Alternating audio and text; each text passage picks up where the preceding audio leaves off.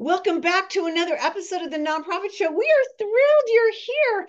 I'm thrilled you're here because today I have one of our favorite guests, Jack Nacho Alotto. Let's fire up the show today. Let's do it. All right. Well, Jack Ignacio. I like Nacho. Nacho's the best. Alotto. Jack is, I'm going to brag on you a bit, a lot of it. Jack is a CFRE, but more importantly than that, he's one of the masterminds in this nation who's formulated some amazing training. And before we end today, I'd love to kind of talk about that because the CFRE nation is such a challenge and it's such a pinnacle for so many people in their career. And I know people that took your classes, Jack, before I ever met you. Okay. I don't think I've ever Oh, told you that, but I do know of your legacy in this space. And so I think it's a really cool thing that we get you on to talking about this. But enough about you. yes, enough about me. I'm blushing. You can't see it. I'm blushing. Well, let's get on and let's see what we've got cooking today with our questions because we always have interesting questions that come in, and those questions really come from across the country and they're supported by our presenting sponsors. And they include Bloomerang, American Nonprofit Academy, Nonprofit Thought Leader, Staffing Boutique, Your Part-Time Controller, 180 Management Group, Fundraising Academy at National University, where Jack hails from, JMT Consulting, Nonprofit Nerd, and Nonprofit Tech Talk. Okay, Jack, I was telling you this in the green room. Last Tuesday, we hit our 1000th show, which blows my mind. Me Um, too. 1000 of anything is a lot. I'm just going to say it. But you can catch up with us on our app and streaming broadcasts, podcasts. We will meet you where you are when you have an issue or you need some thought leadership. So definitely check us out. Okay, Jack, name withheld, super important. I'm going to man up and tell you I took this person's name off. I do that a lot Good. when I think, I mean, St. Louis is a big city, but still, I don't want to get anyone in trouble. Yeah. So the question is this. I'm trying to get my nonprofit to invest in branding note cards, specifically A2, which are a standard thank you note card size. Yeah. It's like this size, right? It's the perfect size. My CEO thinks they are a foolish expense. And as someone in development, I believe this is an essential tool. How do I convince him to do this? Yeah. I love the idea of a branded postcard. Let's talk brands for a minute, Julia. Yeah. Even more than a branded postcard, you know what I love for a nonprofit? A brand. I love for nonprofits to have a brand. A brand is what distinguishes you from other nonprofits in your community, especially those nonprofits who are working in the same space. The brand is your personality. It's your unique style. It's the thing that makes you unique. It is what is most recognizable about your organization. Yeah. It's your particular attributes, the Yeah. way you do business. If I told you, Julia, that in the community there was a family displaced by fire and they had no shelter, the brand that comes to the mind is the American Red Cross. Yes. Yes. If we talked about cancer, the Mhm. brand that comes to mind is the American Cancer Society. Yeah. And when I think of prevention of drunk driving, I think of Mothers Against Drunk Driving. Mhm. All of these brands come to the top of my mind whenever I think of the uniqueness that they bring to the work that they do. And the most important thing, and at the end of this question, is really what's important to me. How do I convince them how he or she thinks that it will support their fundraising efforts? You want to remain at the top of your donor's mind. And that's what brands do. They put you at the top of the mind of the donor and the prospect. When a donor is thinking about making a gift, we talk about this in cost selling all the time. You want to be on at the top of their mind, and Yeah. brands help you do that. So, Jack, I know you have an illustrious career as a successful fundraiser and of course, thought leader and an educator. But when you were in the trenches raising money, did you, Jack Nacho Alotto, write handwritten notes? Did you use that in Oh your yeah, arsenal? Did absolutely. you? I used Yeah. note cards with our brand on the front, the name of the organization, or our logo, or something that was very distinguishable. And I always wrote handwritten notes. And I know when I talk to my niece and nephew, Julia, they say cursive. We don't know how to read cursive. They Right. have to get their parents to translate it. So even if you Right. print, it's so personal. And think about the double whammy you give to your donors and your prospect. There's your brand on the front. They open it up, they see your brand, and then they see this beautiful printed or cursive handwritten note. Mhm. What better way to bring a donor closer to your organization, to build and strengthen a relationship with a donor than by doing a handwritten note? Right. Well, name withheld from St. Louis, you should be in the range of 50 cents a note card, and this is fully branded with a branded envelope, maybe as high as $2.50. I think that we do not ask enough. I mean, in the nonprofit sector, we're always asking our donors and our partners, but I don't think there's any problem with going to a local printer and saying, hey, I need this. Can you get me a discount? How low can you go on this? How can you get me, to have this? Because this is a critical. I mean, to me, Jack, if you look at what the tools are, this is in the toolbox. I mean, your website, your email, your business cards, your LinkedIn, your A2 note cards. No Yeah, joke. This is like yeah, one of those things. So, I think you've got to do it. And I appreciate doing like note cards. That's great. But I think you need to do branded note cards. I yeah, don't think it's enough just to go out and get Hallmark. right. This is pretty. Absolutely. Absolutely. Your brand is you. It's your uniqueness. And so use it everywhere you can. Yeah. Well, sorry to get all up in your business name withheld. I mean, come on. Really? Nacho y Julia are very, very That's right. fired up about this. So, Yeah, okay. definitely.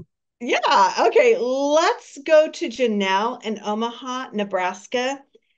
Jack, this question came in and I wanted to save it for you because I was really looking forward to what your comment was. And Janelle writes in, how do you feel about asking for money over a meal in a public place? I'm debating about changing my strategy when it comes to making an ask. Thanks for your help. Yeah. So here is it doesn't matter how I feel about it. It matters how the prospect and the donor feel about it.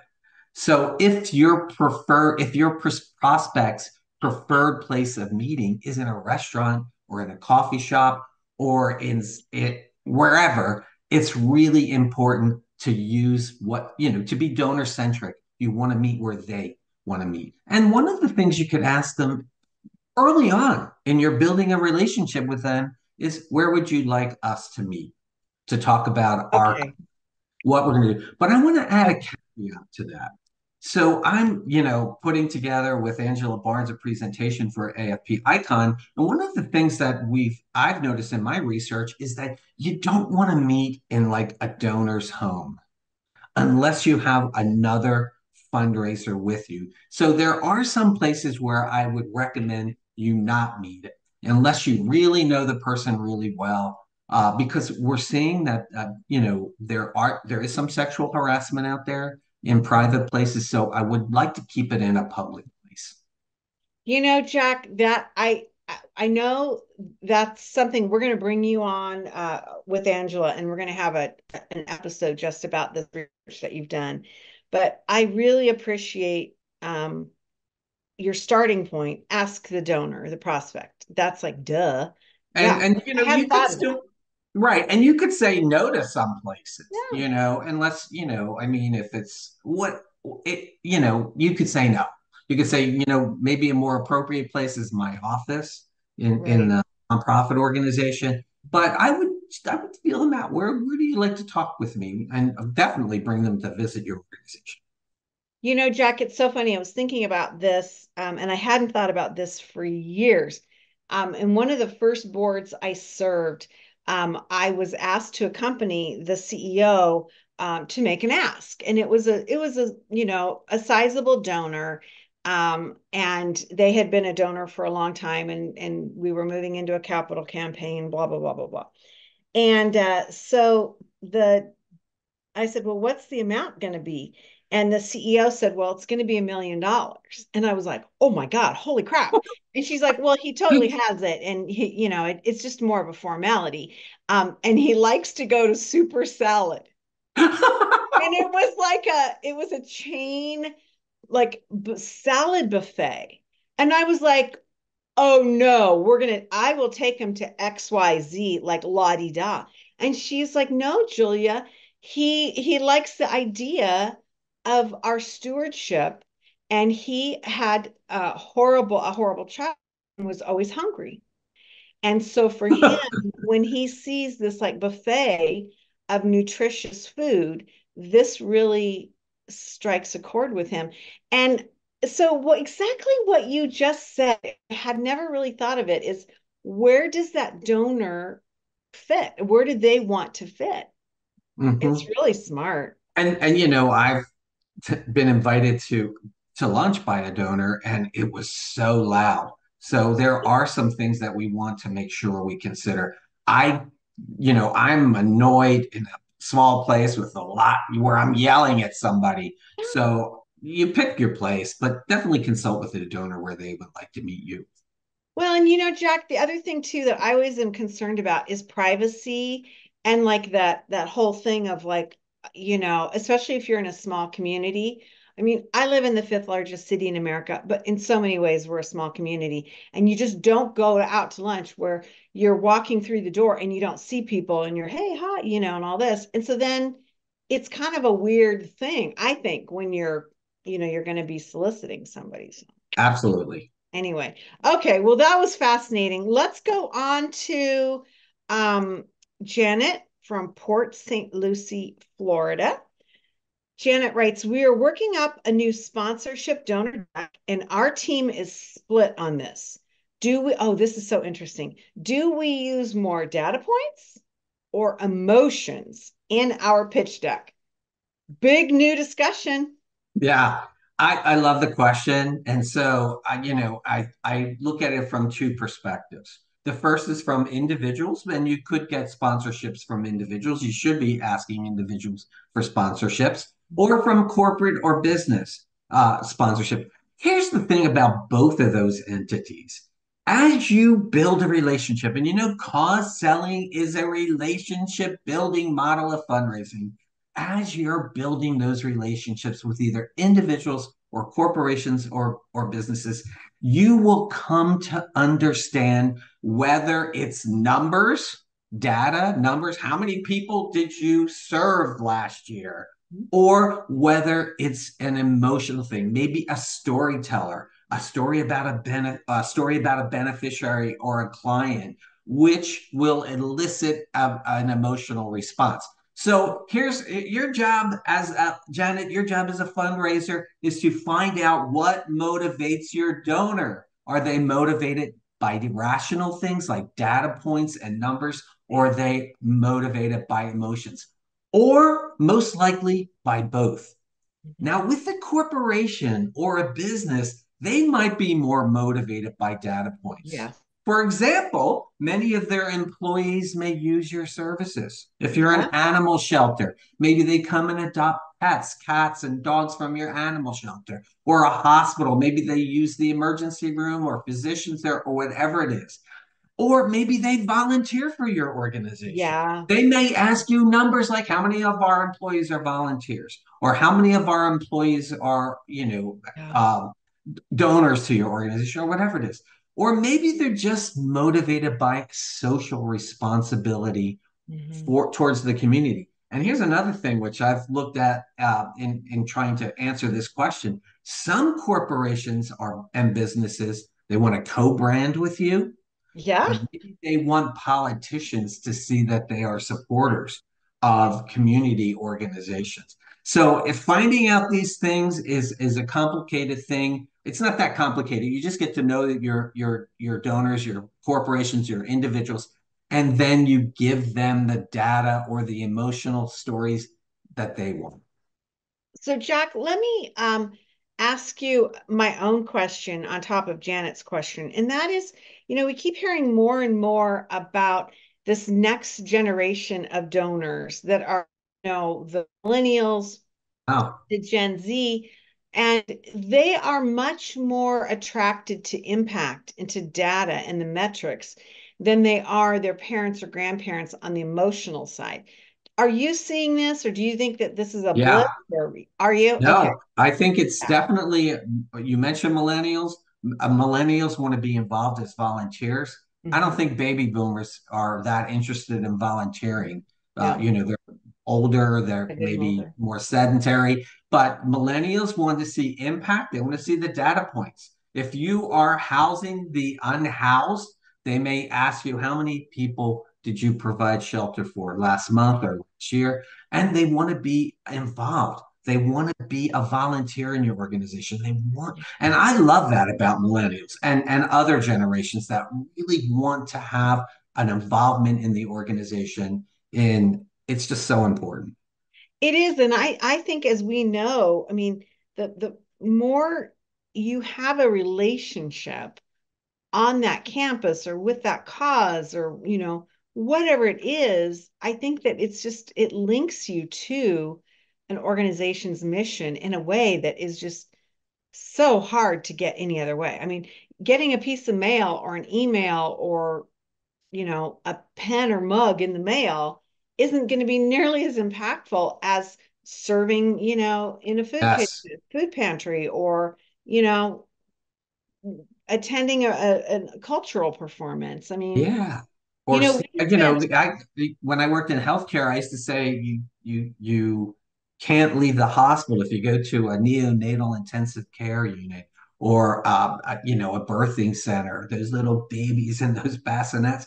It's such an important thing Yeah. to do.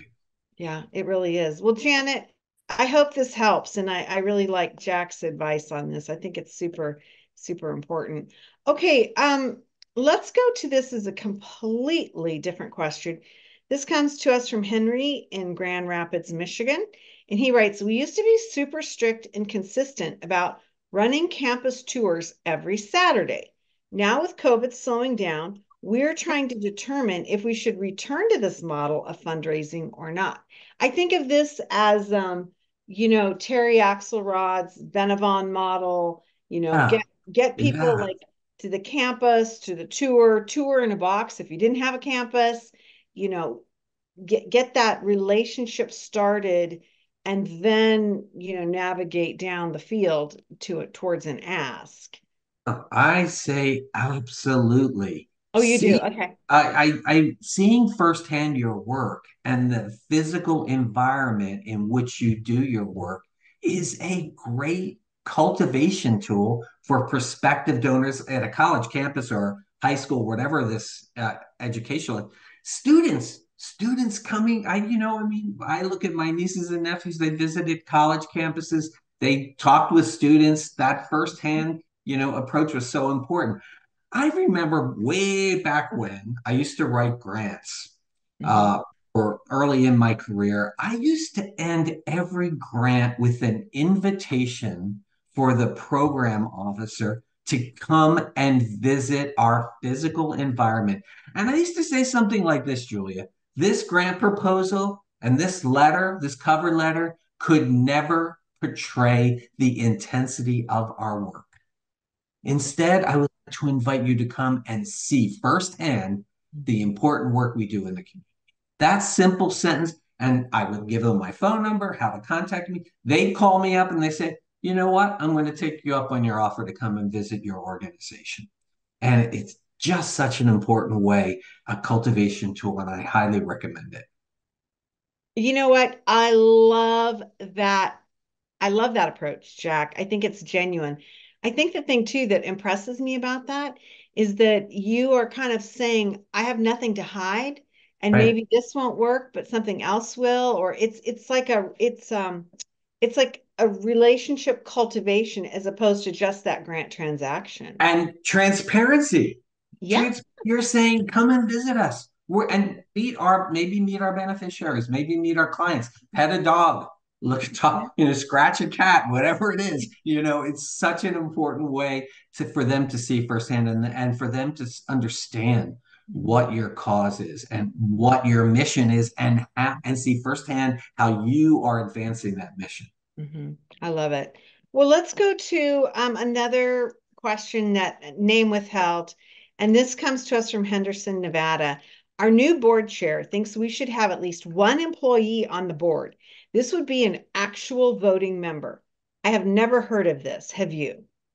So I have never heard of an actual voting member Mhm. as an employee, because that line between Yeah. the board as an independent organization, a policy making board, and staff as the implementers of the policy that the board enacts. Mhm. Here's the thing. I've worked for organizations where the CEO or the executive director was an ex officio member of the board. They Yeah. attended the board meetings. They didn't vote, but they were there. They talked about things. They gave reports and things like that. I've attended many board Yeah. meetings. But here's the thing that I recommend. Every organization does that board needs assessment. What do you need? Mhm. Here's the thing that I really think is important, and I see this trend. People are talking about this. We're going to talk about it next Thursday, is putting beneficiaries of the services Yeah. and the clients on the board. Yeah. Get them on the board, incorporate them in the decision making process. Mhm. I worked in organizations that were working in communities of color, and there were no people of Yeah. color on the board. Yeah. So it's really important for us to be community centric. Hmm. I agree. My first response is absolutely not, because this is a conflict of interest. I mean, a legal COI policy that you are asked to report on to the IRS every year. And it is a conflict of interest. I think ex officio is a super powerful thing going both ways for the board, for the staff. They should be there. But yeah, no, I can understand where this board chair is coming from. They want to probably know more about, the organization, and it's well intentioned, but this is not the fiduciary nor proper stewardship method. It just isn't. And so, yeah, don't fall into that I trap. agree. I It's agree. it's just not good. Okay, I'm sorry to like rush you along, but I didn't want to leave this moment together because gosh darn it, it seems like forever since I've been on the show with you, but that can't be. But anyway, I want you to spend a little bit of time talking about what the CFRE training is coming up. Yep. You're going to be at AFP in Toronto for people that Yep. might want to meet you. Can you kind Yes. of just talk about what some of those trainings are looking like coming up? So first off, with our mutual friend Mui Kawaja, he and Yeah. we're going to do a Muslim study group specifically for Muslims who are involved in fundraising. And already we have 19 people in that group. It's listed at the CFRE.org website. You could join it. I'm excited to do it. It's going to be in the evenings on Wednesdays. It's going to be much longer. My traditional study, and that starts April 17th. The Okay. next April study 17th. group that is 4 Saturdays, and I already have 89 people signed up, is going to start April 20th. And it goes from 9 a.m. until noon Pacific time. And it Okay. goes through, I think, May 11th is the fourth Saturday. So definitely anyone, both of these study groups are free. They're free. So avail yourself of it. It's really worth it. And I will be in Toronto with Angela Barnes. We're going to present a paper on Saturday morning. I'm sorry, Sunday morning at 9 a.m. So if you're there, come and say hello to me. I love to meet previous CFRE study group participants, of which, by the way, Angela Barnes is one. I love it. I love it. Well, it's funny, Jack, again, in the green room chatter, we were talking, knew about you before I ever met you, because I have known folks that have taken, your trainings and your study groups. And so it was super cool when I got to meet you because I was like, oh my God, he's like super famous because I knew that, you were doing I'm this. blushing. I'm blushing again. No, I mean, I was like, wow, that's super cool. So I think this is a great thing. And again, I love that you're going to do this with Muhi. We are in Ramadan right now. We had Muhi on for Ask and Answered last week, and we I actually, saw that. I yeah, saw that. we And spent a little bit of time. I'm always like pestering him with questions, but bless his heart, he's always so kind and so great. gentle to I share. love the man. I've known him for almost 10 years. Yeah. He was in my study group, and he, of course, is a CFRE. So he's a great guy. I followed his career. I know he's in Florida now, so I'm going to miss him. He's not going to be close here in California, but he's a great guy. Yeah, he really is. Well, Jack Alotto, CFRE, you're a great guy, and you're also a trainer with Fundraising Academy National University. Check out fundraising-academy.org, and you can learn all about the amazing tools. Most of these teaching units are free.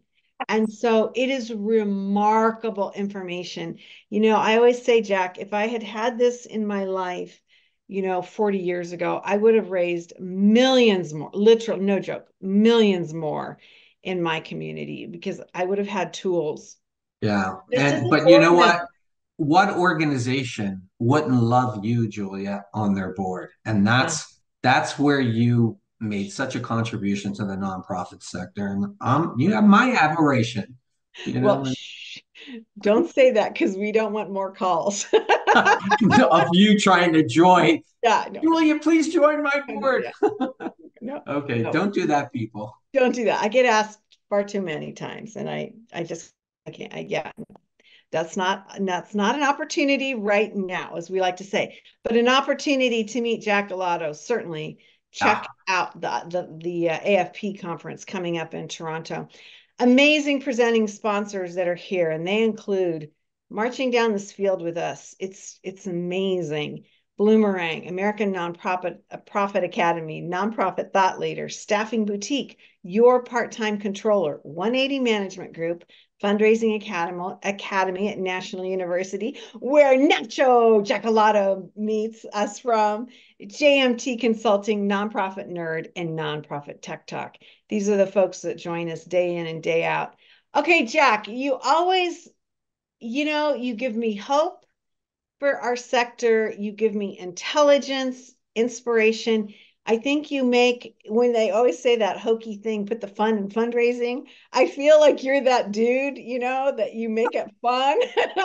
And so thank you so much. thank you. I love talking with you. It's a lot of fun. Hey, every episode of the Nonprofit Show is fun. Sometimes we're more kooky than other times, but our intent is always there. And we end every episode with this message. And it goes like this: to stay well so you can do well. We'll see you back here next time. Jack, thank you so much, my friend.